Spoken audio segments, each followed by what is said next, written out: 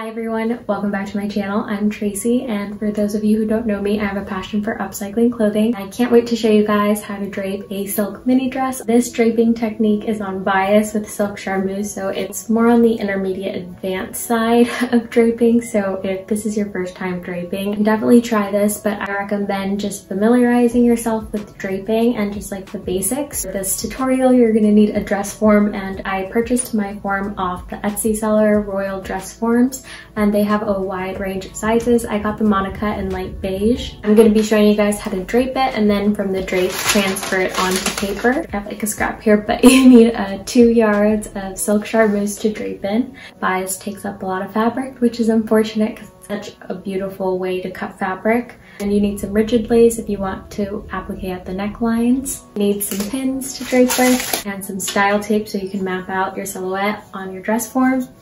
Scissors and thread and a needle because you have to baste your bias lines. A water-soluble marker for marking your fabric. Patterning your drape, you're going to need paper, and I prefer plain paper. I just got the dotted because it's what they had, but I used the wrong side of it, so just paper or wrapping paper, honestly anything you can make a pattern out of. You're gonna need a straight ruler and a curved one. This one's like very clear, so it's kind of hard to see. It's like called a ship curve. I'll see if I can link it below, but this is my favorite curve for intimate apparel. You're going to need pencil and a tracing wheel, so the wheel with like the spikes on it. You don't need this, but I really like it just because it's a bendable ruler and it's so cool. It comes in handy when you're measuring curves, so it's really nice ruler. I'll link this below.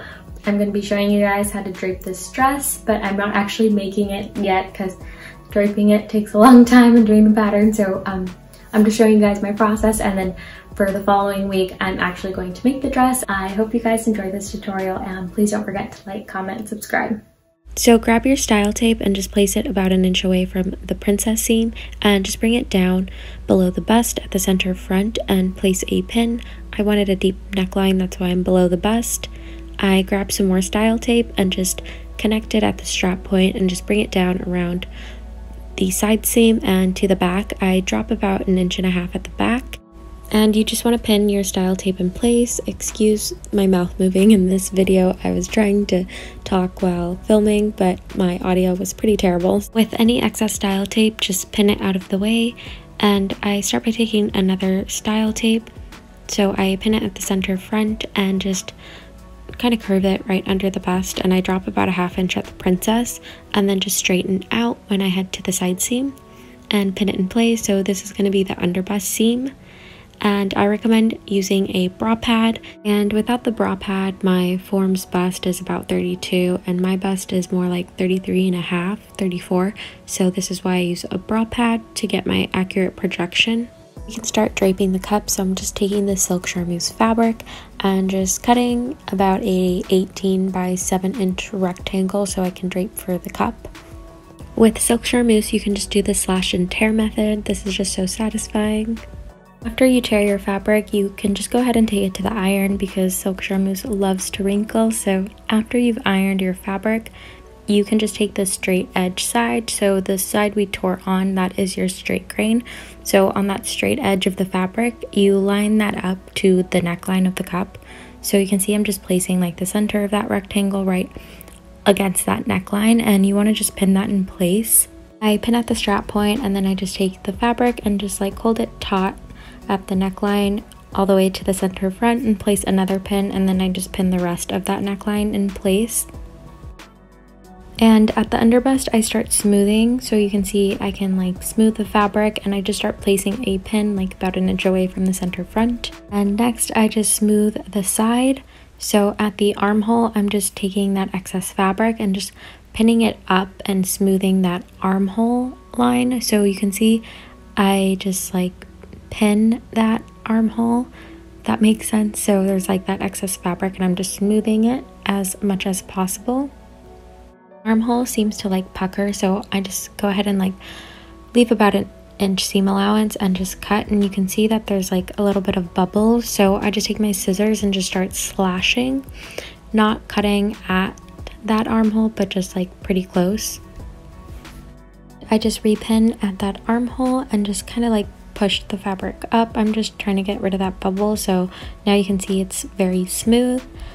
And next you want to just mark your apex on your fabric, so I just take my washable marker and just mark the intersection of the princess and the bust line.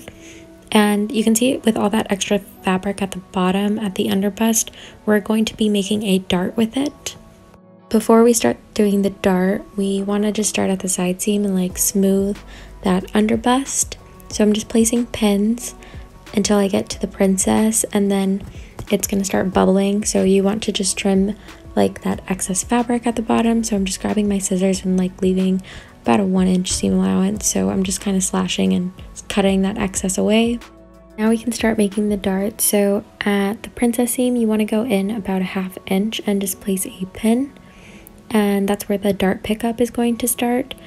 And I have so much fabric at the bottom that is unnecessary, so I'm just trimming a bit of it away. I pinch that excess fabric and then I just fold it towards the center front and just place a pin at the underbust, and then I just start folding from the top of the dart and just folding that excess in and just pinning it in place. There's a bubble right under the bust, as you can see, so I just take my scissor and slash to relieve that tension and trim away the excess.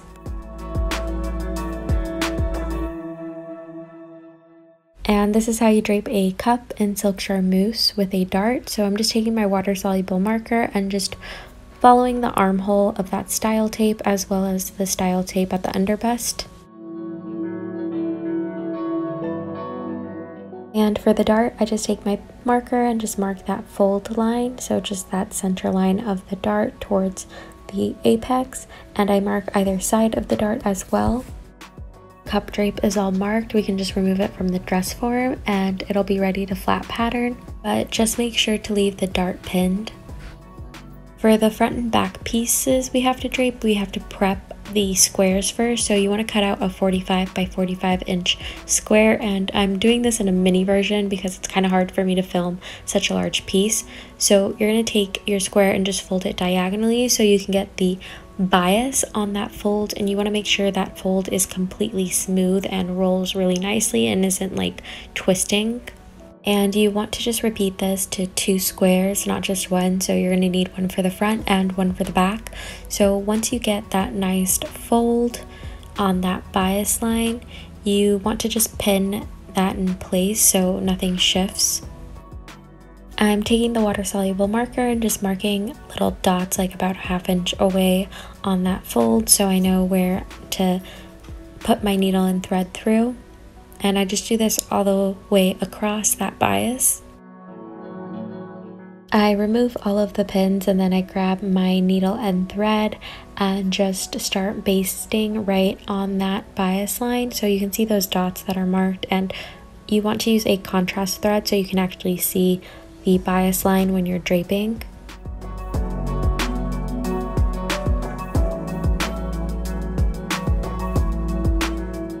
And you just do that to both squares, so now the front and the back squares will be ready to drape in. And you can see this is like the giant version. I was working on my floor because it's just so much fabric to work with. And now it's all basted. Take 1 square to start draping the front piece, and I go about down like 12 inches on that bias line, and then I place a pin at the bust line, and then I just pin the neckline up and out of the way. So I just start pinning all the way down the center front of my dress form, and I'm using that bias thread as my guide, so I'm just pinning that right down at the center front, so that's gonna be my center. I just pin the right side up and out of the way because we are only draping on the left side of the form because we only need to drape on one side.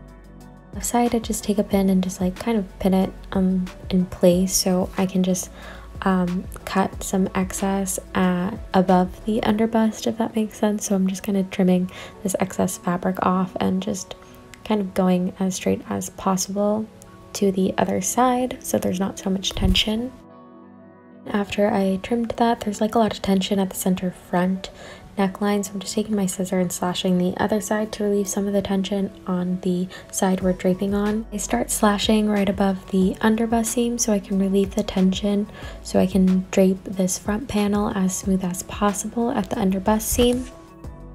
Just slashing more and just cutting off some excess so there's like less fabric, and I'm just smoothing out towards the underbust seam, and you can see that there's still like pucker and tension, so I'm just taking my scissor and just slashing a lot closer to that underbust seam. And I also trim towards the center front on that underbust seam because it's also puckering a bit. And when I get to the rest of the underbust seam at the side, I'm just placing more pins and just smoothing it out and just slashing and spreading more. So the goal with bias is to just make it as smooth as possible. And I'm just kind of deciding how I want my fabric to lay. I liked the look of having like the two flares, but you're also welcome to just like smooth your fabric out so it's like a tighter slip around the waist. And I decided on the flares, so at the side seam I'm kind of just smoothing the fabric out as best as possible and just pinning the side seam all the way down, and then I'm just slashing so I can relieve that tension at the side. And you can see it's starting to lay flat when I start slashing. And once I get rid of some excess, I just go back into the waist and trim a little bit more at the side and just slash closer to the side seam so I can get that waist point very defined. I add more pins at the side seam just to make sure everything's secure. And I'm very happy with the drape of the front panel, so now I'm just going to take my water soluble marker and just mark the underbust as well as the side seam. And I also dot the waistline at the side seam as well as the center front. When it comes to the hemline, you can just decide your own length, so it can be longer or shorter. I wanted mine pretty short, so I'm kind of just eyeballing my hem, so I'm just cutting, and it doesn't have to be perfect because it's a drape, and we can just perfect the length on paper. So now for the back piece, we're just going to take the other square and we're lining up that bias line to the center back. So I went down about like 18 inches on that bias line, and that's where I pinned the back, and I had enough to drape towards the side seam because if I would have dropped it lower I would not have enough fabric to get all the way to the side. I pinned the top and like the side of that fabric out of the way so I can focus on the side I'm draping. So once I figured out where like the side seam's gonna start, I'm just taking my scissor and just cutting all of that fabric at the top off to relieve that tension. I start slashing at the center back right on that bias so I can relieve the tension, and then I'm just trimming away at the back neckline. And I'm just doing a lot more slashing and just like smoothing so I can follow the back neckline. I'm pretty much just doing the same thing as I did to the front piece, but just following the style lines for the back. And when I reach the side seam, I get a lot of like tension, so I'm just slashing. Just anytime when you get like tension or bubbles, just slash, and it usually smooths everything out. So I'm just smoothing and pinning along that neckline, and I smooth all the way to the side seam, and I'm just pinning the side seam in place and then doing the same thing I did to the front. So just slashing and just trimming off excess to relieve all that tension. And now that I'm happy with the back drape, I just take my water soluble marker and just mark the back neckline as well as the side seam.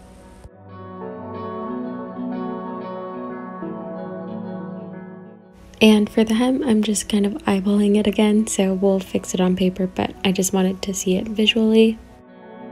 Finally, we have finished draping all of our pieces and we can transfer them onto paper.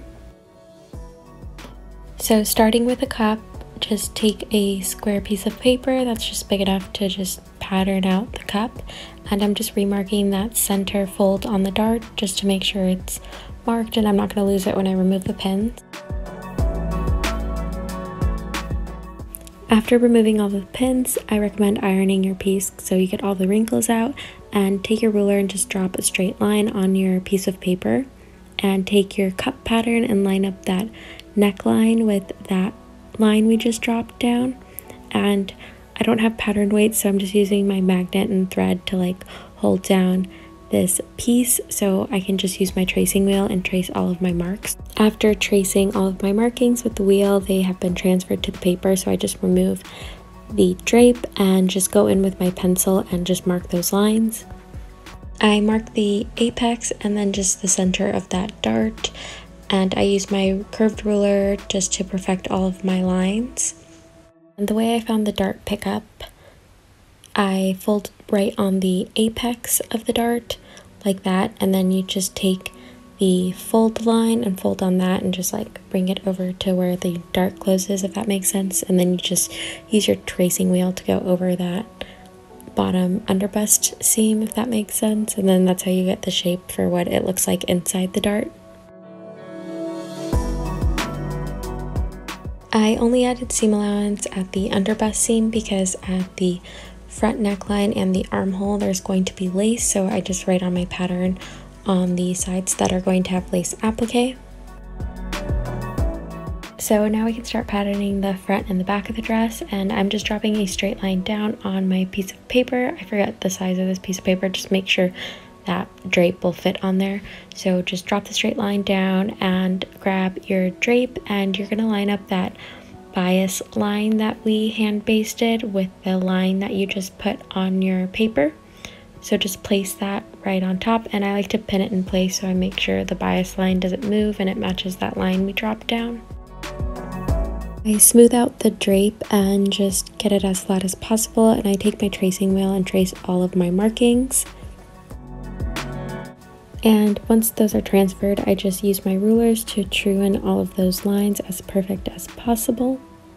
I feel like this video is going to be so long, so I'm adding a 1/2 inch seam allowance at the underbust seam as well as the side seam. And when I get to the hem, I made my length about like 15 inches long from the waist. So like I said, we marked that waist on the drape, so from that waist measurement I'm marking like 15 inches all the way around, so it's kind of like a circle skirt, if that makes sense. So from the waist you're just kind of following your ruler all the way around like 15 inches evenly. I hope that makes sense. Add a 1/2 inch seam allowance to the hem. It's always better to be longer so you're safe. And a trick I like to use is to just measure the cup at the underbust to make sure that measurement is exactly the same as the front piece of the dress, so that underbust should be the same exact measurement, but you can be within like a 1/4 inch tolerance.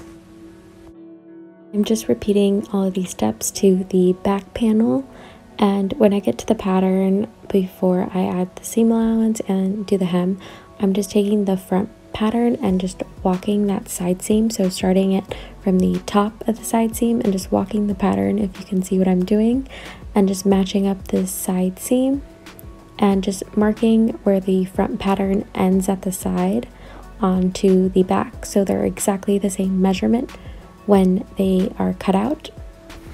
The hemline gets marked the same exact way as the front, so from the waistline you're just measuring 15 inches or your desired length, and then just do that all the way around until you get to the center back. And I'm adding a 1/2 inch seam allowance at the side seam and the hem. I accidentally added it at the back neckline and then realized that's where the lace goes, so I start just cutting out my pattern piece on that line and getting rid of that seam allowance, and then just cutting around the seam allowance for the rest of the piece. I like to double check my pattern, so once I cut out the front and the back, I just kind of join them at the side seam and just kind of look at it and see I have a perfect round shape, that there's no like pointed corners or anything.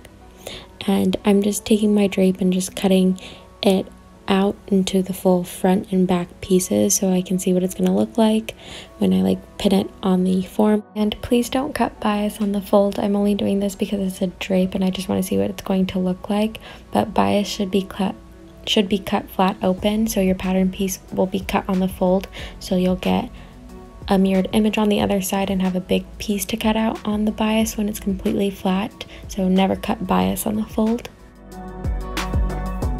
I'm very happy with the final drape, and now we can start adding the lace applique. I'm just following the back neckline and using the low point of the scallop as my straight edge. So I'm just starting at the center back and then just pinning it in place and just bringing it around to the side as much as I can until it starts like having a lot of tension. Then I just grab my scissor, start cutting out the lace applique as I desire, and it'll relieve some of the tension.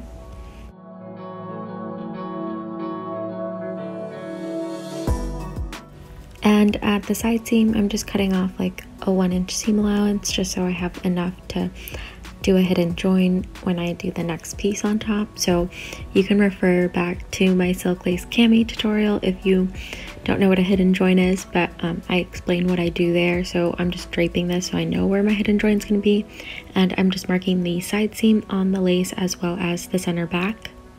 I'm happy with how the lace is looking, and that's how it looks. I'm happy with the drape. I'll cut it out nicely later after I finish this drape. So this is just like a rough idea of the lace, and I'm just repeating this with the rest of the armhole. So you can see I'm just finding where I'm going to join that scallop at the top neckline. So I'm just placing my lace where I like it and then just following the rest of that armhole. I'm just repeating the same exact steps, so I just take my scissors and just start cutting out the way I want the applique to be done, and at the side I'm like cutting out that flower so I can applique that on top for the hidden join, and just deciding what I want this to look like around the cup. And don't forget to mark that side seam on the top of the lace so you know where the hidden join is, and also mark the scallop. So now just leave like a good amount of excess fabric over the strap point and just take more lace and start draping the front neckline until you're happy with it.